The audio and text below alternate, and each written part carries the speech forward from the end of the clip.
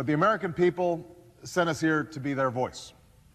They understand that those voices can at times become loud and argumentative, but they also hope that we can disagree without being disagreeable.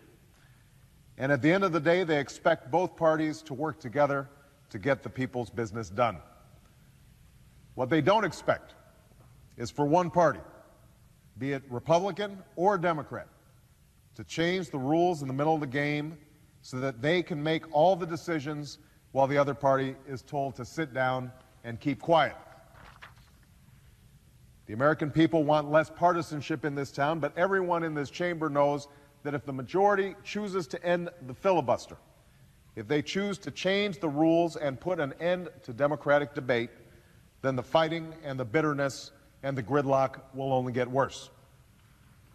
Now, I understand that Republicans are getting a lot of pressure to do this from factions outside the chamber.